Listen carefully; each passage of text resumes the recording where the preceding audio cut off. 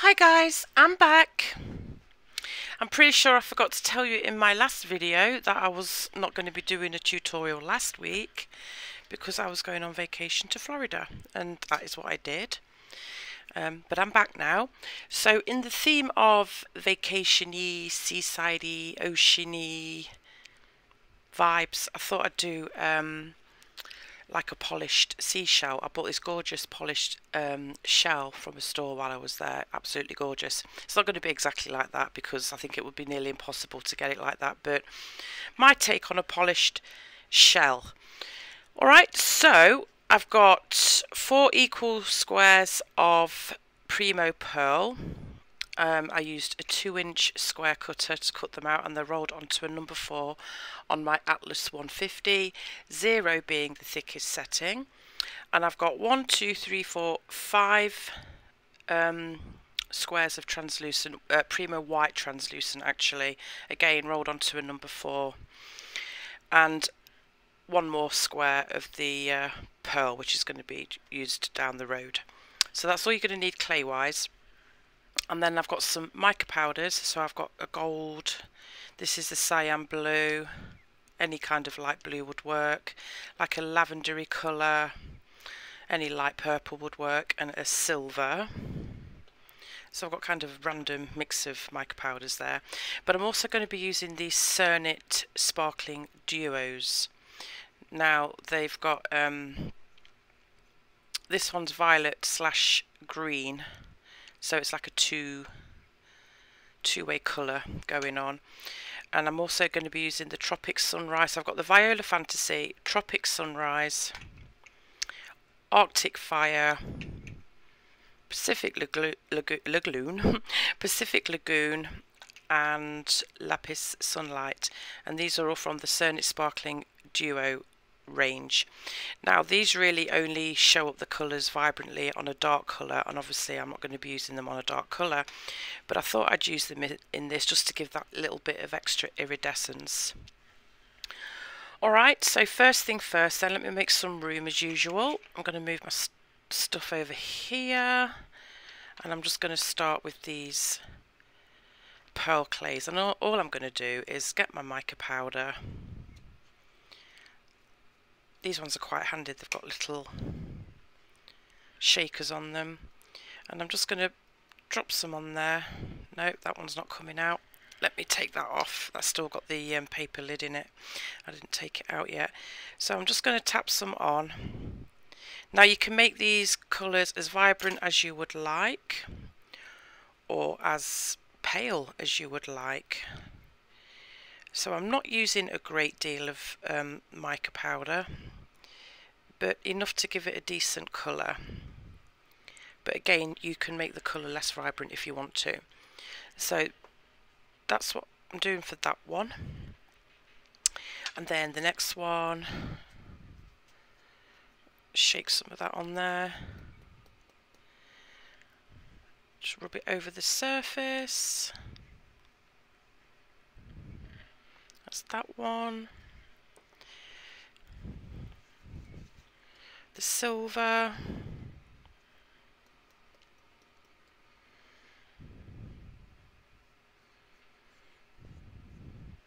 Like so, and then last but not least, this nice light blue. Use my brush for that one. So it's all on you how much you want to put on, guys, but you can see I'm not putting a great deal on. Enough to cover the surface.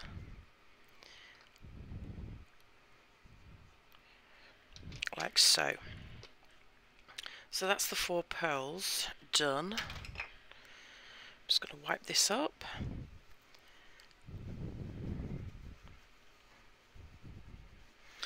And then the translucent, and I'm just doing this exact same thing, but I'm using the Cernit Duo, Sparkling Duo mica powders. And again, roughly the same amount on these squares as well.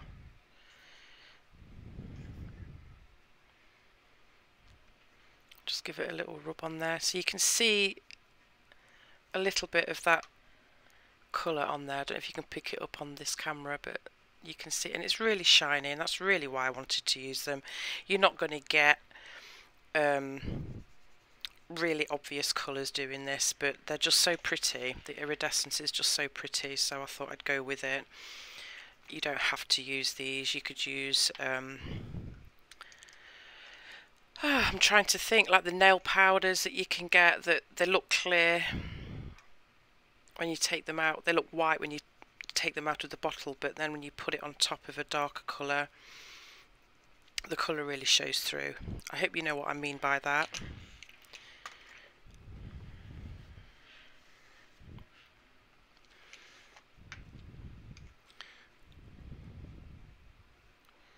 So again, I'm just rubbing some of that powder on each of these squares, using all of those mica powders, and there's a very very subtle difference between them when they're put on light clay, but there is a little bit of a difference. You could probably just stick to one of the colours actually, but I've started, so I'll finish. You can see this one's like almost gold. This is called Tropic Sunrise. Yeah, it's like a yellowy colour in there. You can really see it actually. So again, just rubbing that on there. I don't think you can really pick it up on the camera because of the light reflecting down, but there is a subtle difference. And then the last one,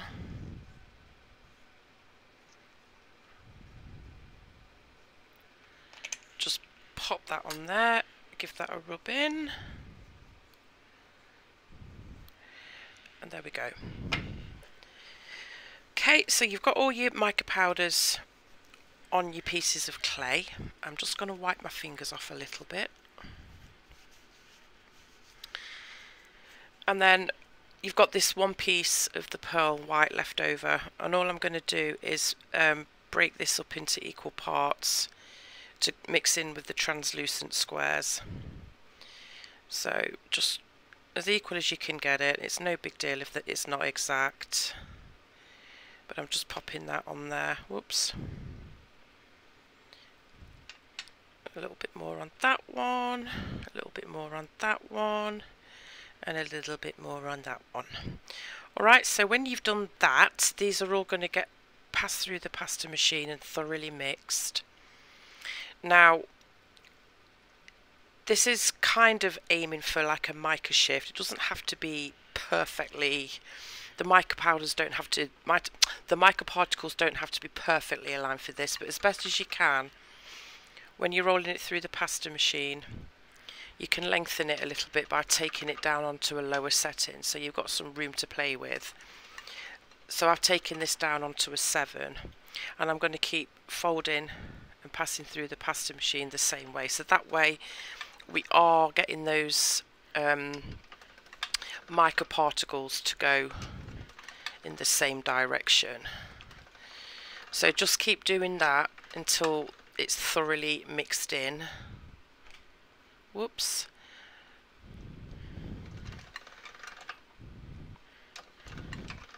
So a good few turns through the pasta machine. Probably, I'm going to say 10 times ish through the pasta machine. It's just to hopefully get the particles going in the same direction, so that we can get a bit of a mica shift. So I'm going to do that for all of these colours. I'm going to mix each one together separately, and I'll be back. Okay, I've mixed all those squares then. So these are all the translucent with a little bit of pearl thrown in them over this side, and this is the pearl with the mica powder as well mixed in. And all I'm going to do is take each one of these and just roll them up into little tiny logs like this. Give it a little squeeze, give it a little twist.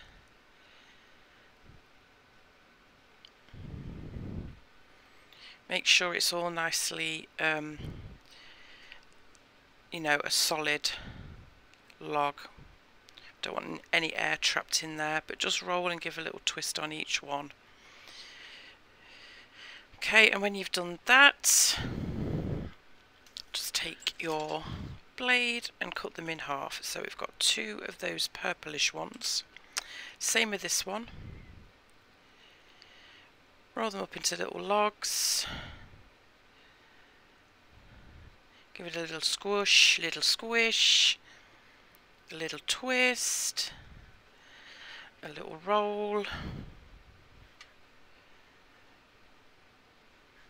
Roll it out and cut it in half-ish. It's not an exact science. I'm going to do the exact same thing with all of the remaining pieces, including the translucent. So when I've done that, I shall return. I've got all those little logs rolled out, scruffy little logs that they are, but that's fine. These are all the translucent ones over here, and the pearl ones over here, and I'm just going to take each one of the pearls and mix it with one of the translucent. It doesn't matter which. It's pretty random. Put them together like so and twist.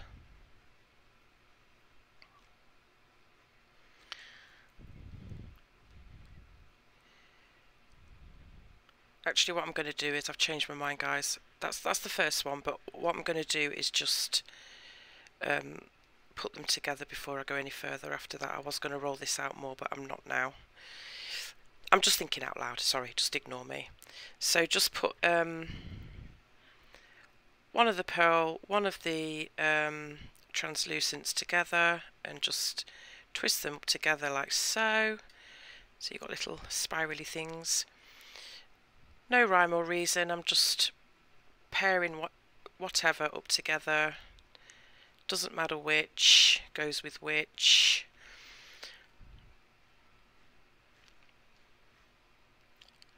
Just lump them together and twist. Okay, and then there's this one.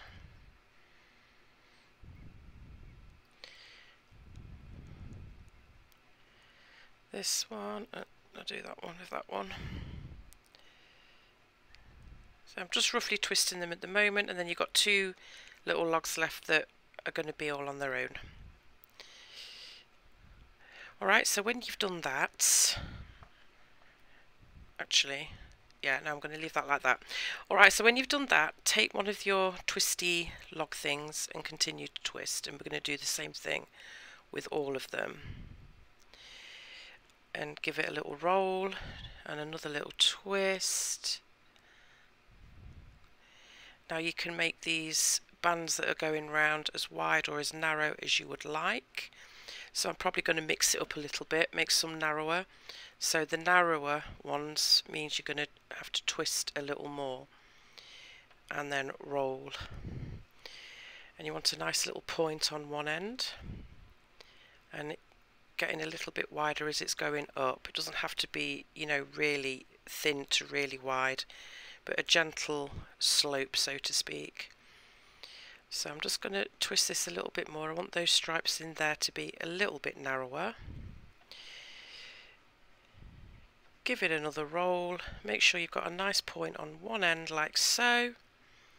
So you've got this long stripy snake, and it's literally going to be turned into a spiral.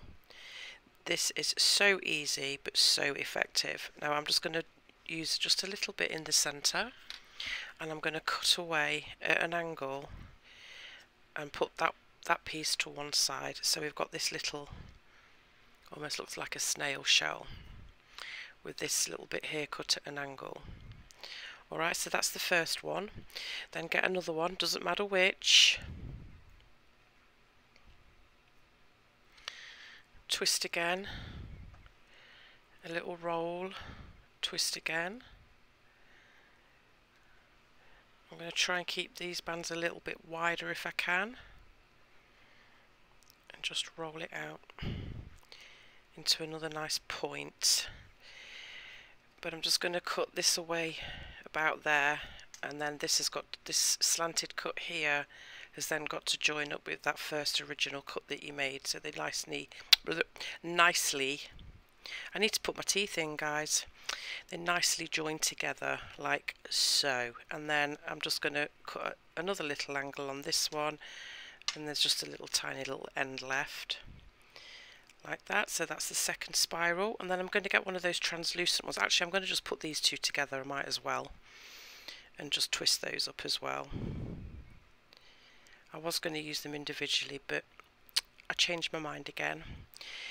There's no rhyme or reason really, it's pretty random. Twist whichever colours you want to twist together. Roll them out as thin as you want, keep the bands wider, narrower. It will all work. So I'm going to take this one a little bit longer, I think, but I've kept the bands fairly wide on this one.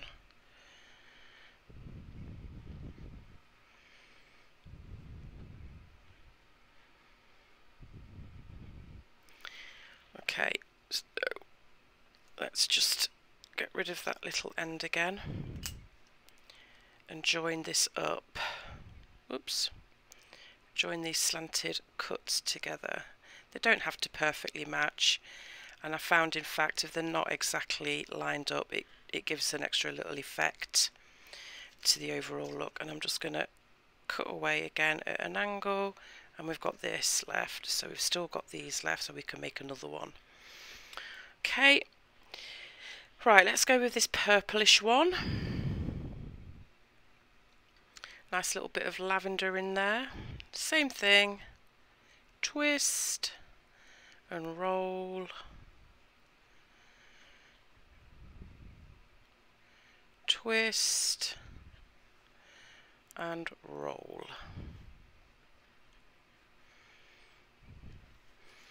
Take that little end off so I can match my cuts up, and again just wrap round into a spiral like so. Let's get rid of this bit here. So now we've got another bit that we can make another one with over there, and that's all you keep doing, guys. I would ask you if you would rather me stay and do this all on camera or go off camera and finish it, but of course I can't ask you. Sometimes I wish I could. But I think I'll just do this last one and then do the rest off camera. So twisting and rolling, trying to vary the width of the little bands that are running across as you go. I just think it looks a bit better if you do try and vary them a little bit and they're not all the same width. It just adds a little extra effect. So I'm making these ones quite thin, like that. This is very spirally, this one. Just take the little end off, just so you've got a nice little sharp cut like that, and join him up with the other one. Bring it round. Try and make the cuts in a different place if you can, like there's this cut here from the last one, so I don't really want to cut it there again, so I'm just going to bring that one round a little bit and then cut at an angle about here.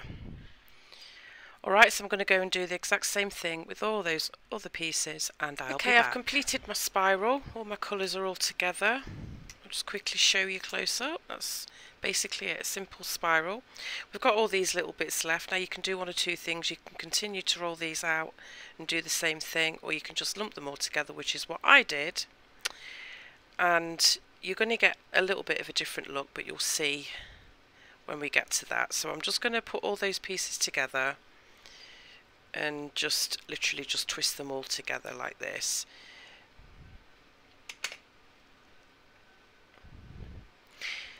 It just gives it a little bit of a different look, I've found, a little bit more muted when you do it this way, but it still looks really cool. So I'm just going to keep rolling these all together, making sure there's no air bubbles and it's a nice solid log. Again, you can twist as much as you want if you want more thin stripes going round, or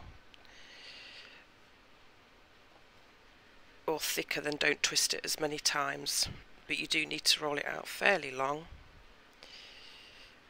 So I'm just going to take this down to a nice point here and just stretch it out a little bit. So you've just got a long stripy log.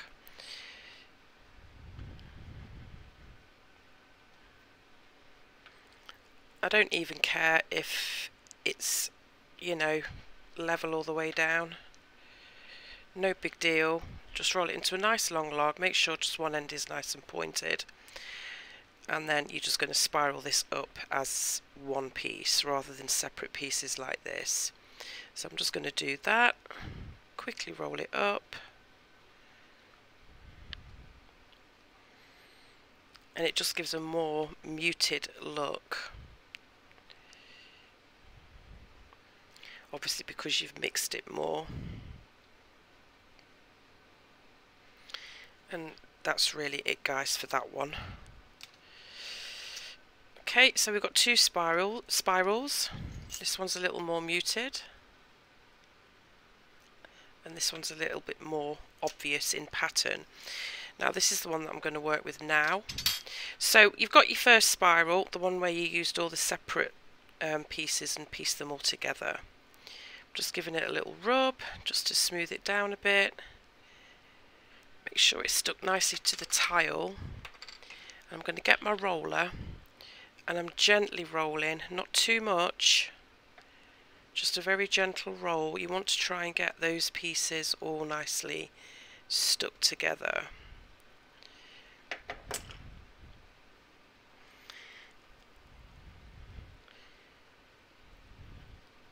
What I want to do now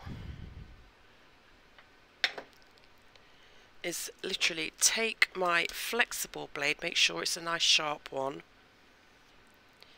and I'm going to cut through it like it's a mica shift. So I'm just taking a very thin layer off the top, and these bits that you're shaving off can also be used, so nothing is going to waste. You can either just use all these bits for chippy choppy, or you can piece it together to make another shell like piece. But I'm just taking off the very top layer, so you're cutting really thin, but it's leaving that mica shift kind of look. I just think it looks really cool, very delicate, like so. And now you can see the difference. Hopefully you can see the difference. I can from here.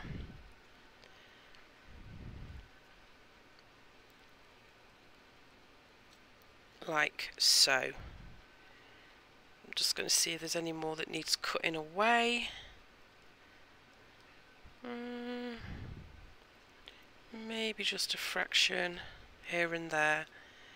So you're really just taking the very top layer off, and some of these bits are going to be a little bit useless, but again, chippy choppy. Let me have a think if I need to take any more away. Just a little bit there, and it just gives it a more blurred kind of look. Gives it a very soft finish. So when you're happy with that, and I think I'm happy with mine, you need to get some paper, just regular paper, and give it a nice burnish. And I can't find my steel soap again. I'm always losing things, as you know. Right, there it is. So I'm just going to get my steel soap. You can find these on my Amazon storefront. They're ideal for burnishing. I will leave a link in the description for my Amazon shop. But I'm just giving this a good old burnish. And I'm not even bothered if the piece isn't completely level all the way across. I want it to look like a shell, and shells aren't perfectly level, perfectly even. Alright, so that's one side. Now that's going to be the inside of the shell. So it's not as... it's a little bit more of a subtle look. I'm just going to get rid of that bit there. I didn't like that. And re-burnish that bit. Okay, so that's that. Then now what I'm going to do is take the whole piece and turn it over, and you'll be able to see the difference now. So that's the side that I've shaved, so it's like a mica shift. It's gorgeous, isn't it? and then there's this side which has still got the more obvious pattern. Now it's up to you which way you want to do it. This could be the front of the pendant if you so wish, or this could be the front of the pendant. So basically you've got a reversible piece, but this side is more of an obvious pattern because you haven't shaved any off, although I am going to shave a tiny bit off, not much, just a little tiny bit. I'm just going to give it a quick burnish first. And I'm just taking tiny bits off here and there. I just want to soften it just a little bit, but I'm not going over the whole piece, just here and there.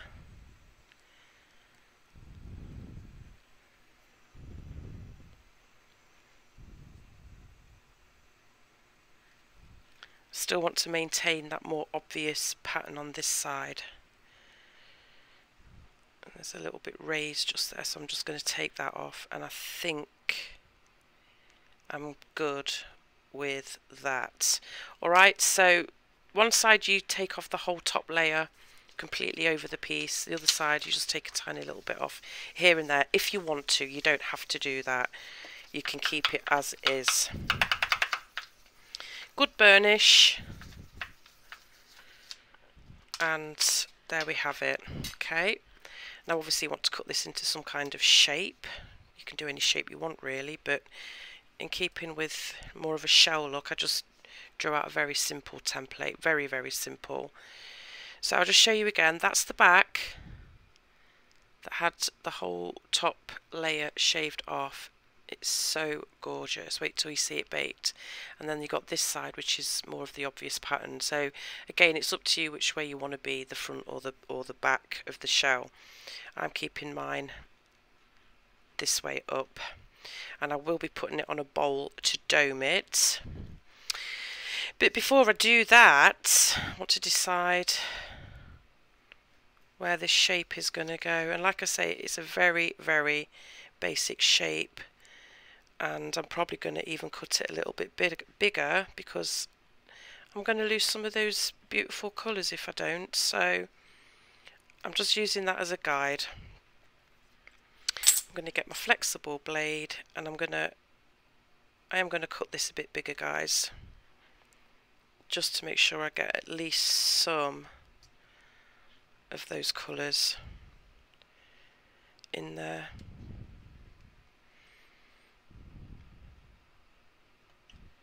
And I can always tidy this shape up afterwards. I mean, that's a very rough guide. I mean, I probably should have made that a little bit bigger actually, but oh well. My other pieces that I did, I used this, and maybe I made my spiral a little too big, so you really need to work out what size pendant you're going to make and work with that. And I'm just going to keep that on there just to guide me on the shape.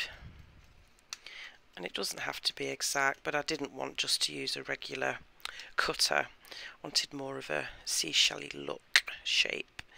And I'm just going to smooth those edges down like so.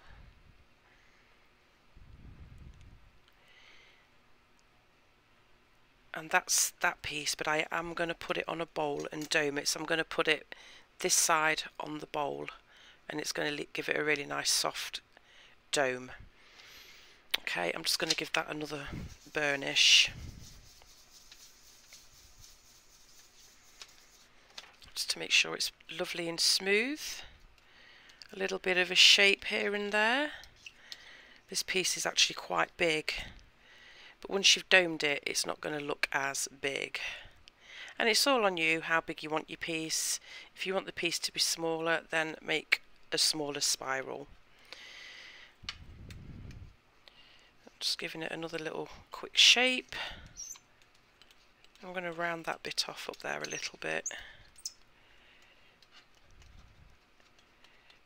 Just play around until you're happy with your shape, and that's mine. But I'm going to dome it like I said, but I've left my bowl upstairs so I can't show you.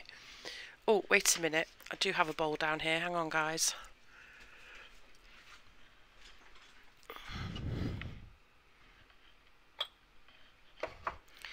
Oh no, let's go. It's got crap in it. Not literal. Oops. Oh my gosh. Sorry guys, I don't have a bowl up here, not a usable one anyway. Alright, so that's that piece, and that's going to get domed. Right, so I'm just going to put that to one side, and then obviously we've got all these little bits left here. And all I do for that is roll out a piece of translucent and then just place them wherever, just to make it look pretty. But I'm not going to do that one on camera. So this is our other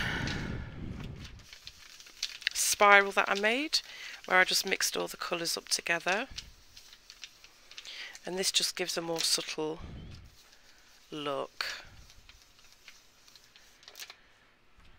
I'm actually going to roll this a little bit as well. Alright, and same thing, I'm just going to treat it like a mica shift and just slice through. And again, you've got these lovely shavings that you can use for another piece. I will make it and I will show you at the end.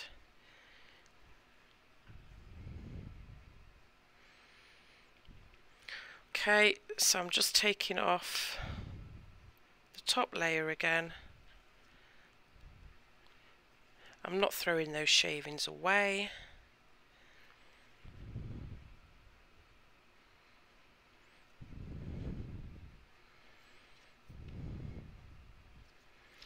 So that's one side,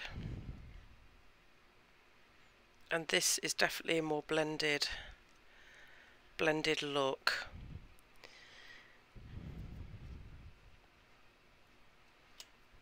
Actually looks like a lollipop, doesn't it? Doesn't look like a shell. So that's just one side. I'm going to flip it over and I'm going to put some indentations on the other side, just to liven it up a little bit because it looks a bit flat. Okay, so I'm going to turn it over and you can see you've got that more obvious pattern again on this side. But what I'm going to do on this one is get my wavy blade, and it's not going to do a great deal, it's just going to give it a little bit more of an interesting addition. So I've got my wavy blade and I'm just going to place it down flat and push it in just to make some indents, like so, just little wavy indents, and the same up here.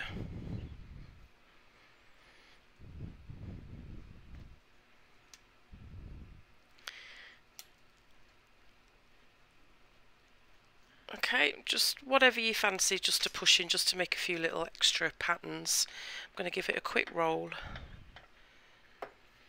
and then I'm just going to shave a little bit away.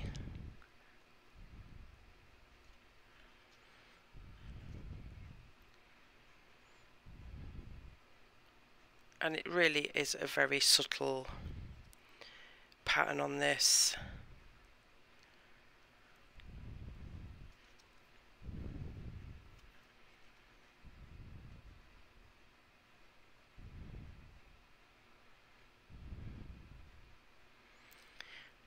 Just gentle little shaves, like so.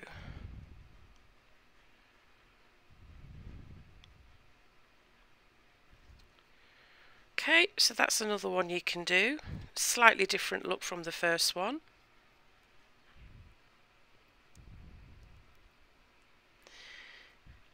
And quick burnish.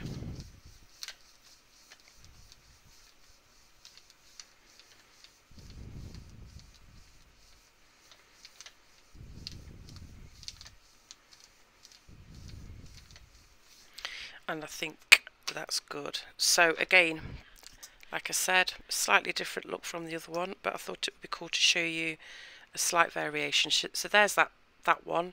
You can see those little ridges, but of course I've burnished it so they're actually smooth. And then that side is just more spirally than anything. Okay, so for this one, I think I'm going to cut a circle, but I think that's a little big.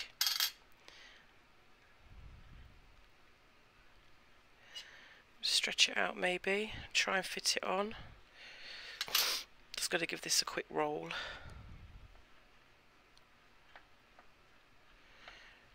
Try and fit that circle on.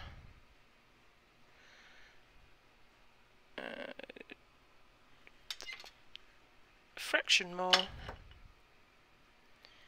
And I think I've got it all on there now. And again, this is quite a big piece, but again, I'm going to put this on a bowl to dome it. I just thought I'd do a simple round one. But I am going to do a little cutaway as well. So I'm just going to use this round cutter just to trying to get it as centered as I can from this angle. Hopefully that's good. Bit tricky to see. Push it out, and that's all I'm doing. So that's that piece. I'm just going to gently lift this, put it on my paper, give it a little smooth.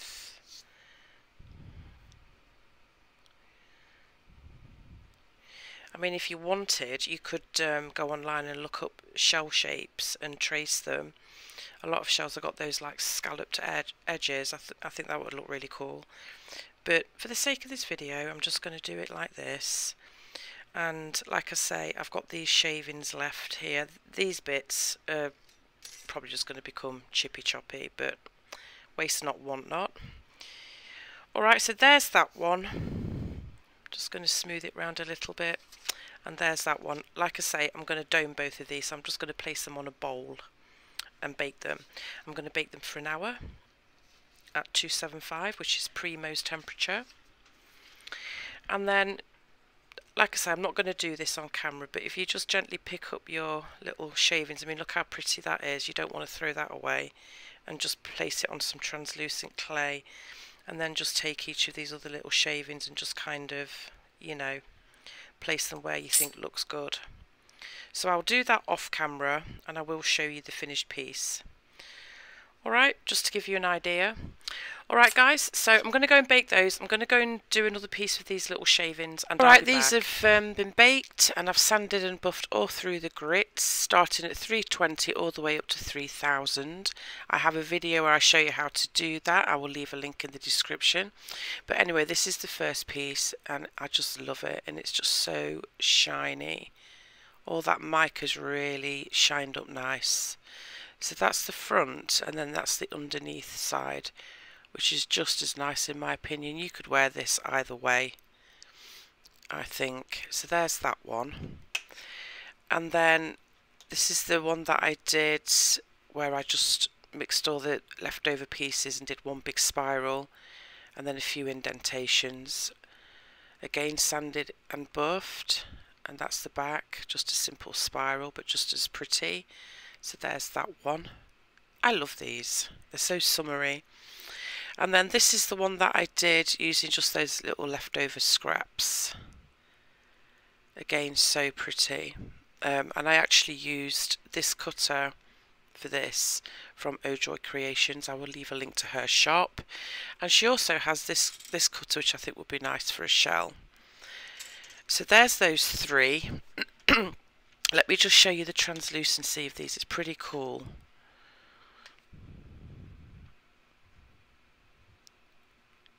So cool. That one. And then this one.